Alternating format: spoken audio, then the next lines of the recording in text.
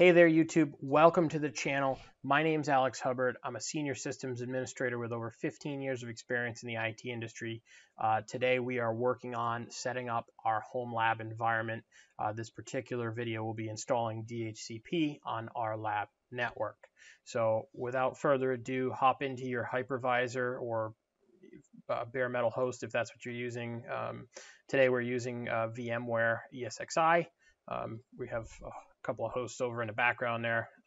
Pardon the basement, my office, we're renovating. So we'll jump on Lab DC01 that we created in one of our previous videos. I'll put the link up here.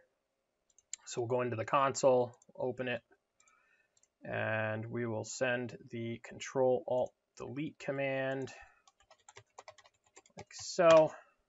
Once you're logged into your server, you want to open up Server Manager here. And you want to go to Tools, and you want to go to DHCP.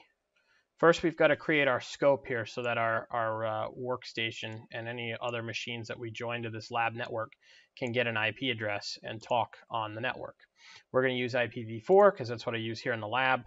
We're going to right-click on this IPv4 link here and click New Scope. We're going to go through the scope wizard. We're going to do lab scope. And this is used in the lab network, right?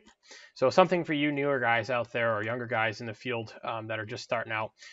Doesn't matter what it is that you're working on. I don't care if it's a switch port. I don't care if it's somebody in or a user in Active Directory, a computer in Active Directory.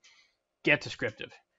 Being descriptive in your naming and your actual descriptions here will help future techs that are working on the system. Plus, you know, if you do something and then in 6 months from now you come back and look at it, you might say, well, I don't remember what I named this, so or why, you know, what this is used for. So when you build something out, definitely put descriptions in, put names in. You know, if this were a production environment, you know, I would do something like, you know, VLAN 55 scope. This is used for the production, oops, if I could spell, server network on VLAN 55, you know, something like that, so that when somebody comes in and looks at it, you know, they can totally identify what it is, what it's used for, and what its purpose is. So today we're going to do lab scope because that is what we are working on. This is used in the lab and is the .10 subnet, something along those lines. You know, whatever helps you remember or is descriptive to future techs. So go ahead and click next. And because we're doing 10.10.10, we're going to start at 100, and we're going to do 10.10, oops, .10.125 because there's not going to be, it's a lab network. So subnet mask will be 255.255.255. It's a /24 that we're using. We are not going to add any exclusions or anything, so we can click next.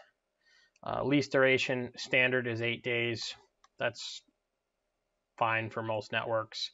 Want to configure the options now? Sure, we can do that. Router is your default gateway, so in this case, and I don't have one on my lab network because it's a full virtual network, but if it were, you know, you could give it an address, that's fine.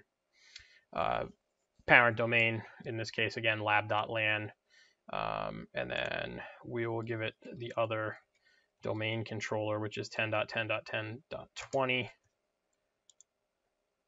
It's validating that. There we go. So it'll hand these two out in the DHCP offer, and you'll be able to, you know, that's your DNS, both your DNS servers. We're not using Win, so we can ignore that for the moment. You want to activate the scope. This is for if you wanted to, you know, if you just wanted to build the scope and you weren't ready to activate it quite yet, you could select no, and it wouldn't activate it. It wouldn't respond to DHCP requests. But because we're going to activate it, it will. So we'll click Finish, and now your scope is live, and there are no leases here yet. So let's go over to our test VM here and see if we can get it to grab an address.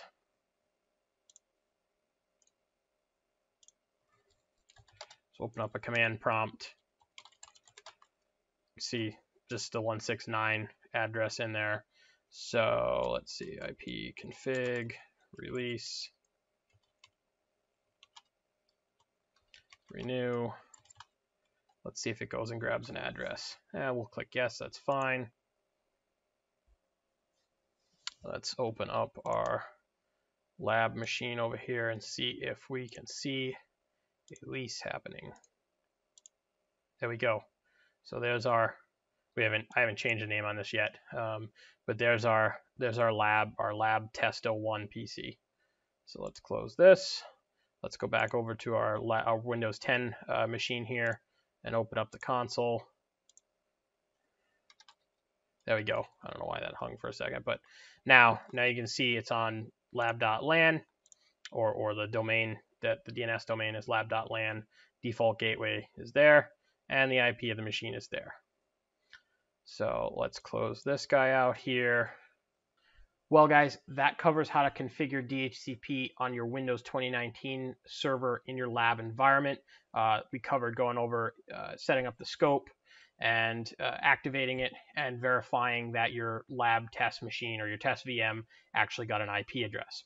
If you like these videos, please like and subscribe below. Turn on your little bell, your post notification, so you can see when I post the latest video. Please leave me a comment, send me a message. You can also follow along. I have a little blog site, achubber.com. I'll put the link in the description. I've got some write-ups over there. Thanks for watching, guys. Stay tuned for the next video. I'll see you later.